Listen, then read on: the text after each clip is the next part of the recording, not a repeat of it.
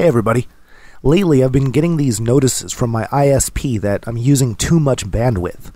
I've heard that they may force me to upgrade to the next tier if I don't stay under that limit, so I've decided to start monitoring my bandwidth so that I can be sure that I'm not going over. My ISP has a bandwidth meter on their site, but I don't really trust it that much.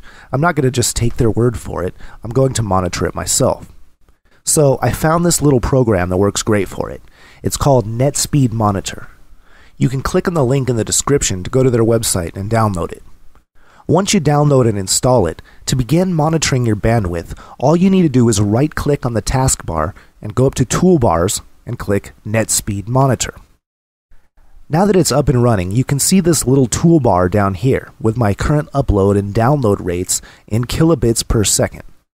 If you right-click the toolbar, you have a number of options, so let's go through them. First is Info. All info is the current version as well as links to their website and email. Below that, we have monitoring on and monitoring off.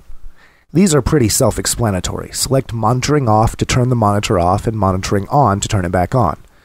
Below that, we have data traffic. Data traffic contains the log of how much bandwidth you've been using.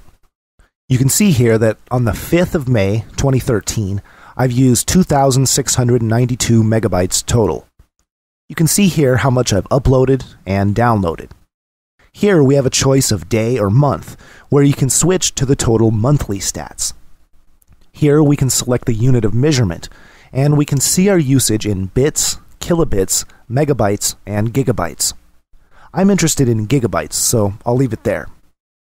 Lastly, we have these database options: Import Wizard, Export Wizard, and Clear Database. Let's take a look at how to use these options. All of your bandwidth stats are stored in a SQLite database.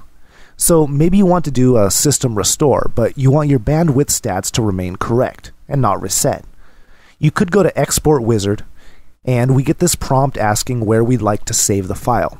I'll just save it in my documents, and I'll call it bandwidth, and click Save. All you need to do is click the Start button, and it will export your database. If I click on Clear Database, I get a prompt that says, "You are going to clear the database. All monitored data will be deleted. Are you sure?" Click Yes, and the database is wiped. Now, I can import the bandwidth database that I just saved by going to the Import Wizard. Once you open up the Import Wizard, you need to select the database you want to import, and then choose between the options Upgrade Existing Values and Insert as New Traffic Data. Let's say you choose Upgrade Existing Values. Well, NetSpeedMonitor has been monitoring my bandwidth since I cleared the database. Upgrade Existing Values will include any bandwidth you used before importing, while Insert as New Traffic Data inserts just stats from the database, disregarding any bandwidth used prior to the import.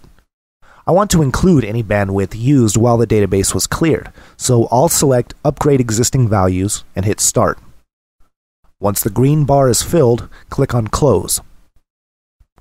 Underneath Data Traffic, we have Connections. Here, you can take a look at all TCP and UDP endpoints. You can also see the local and remote address, the current state, as well as the process that owns the endpoint. Next up, we have Configuration, where we have 5 tabs. The first is General, where you can select your network interface, as well as the bitrate you are monitoring in, which is a range of decimal and binary options. You can also turn monitoring on or off from here. Precision sets the number of digits your monitor will display after the decimal. Right now it's set to 1, but you can set it to 2, 3, or to be a whole number. So if I set the precision to have no decimal and hit Apply, you can see that the monitor is now reading out a whole number. I like to see 1 decimal point, so I'll set it back to that. Here we have the application settings, where we can change the language and what happens when you double-click the monitor.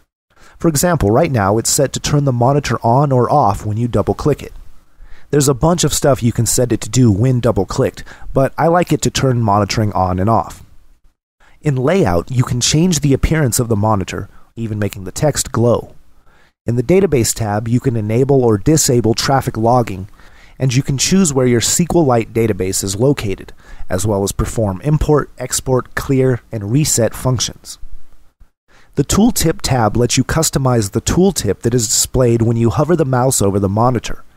The delay is how many milliseconds you'll have to hover over the monitor for the tooltip to be displayed. You can also set the unit of measurement that will be displayed on the tooltip. Lastly, in the Advanced tab, you can delete all temporary files and reset all of the changed settings.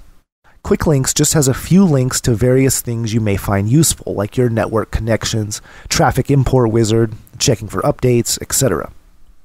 So that about covers everything you'll need to know to get up and running with NetSpeedMonitor.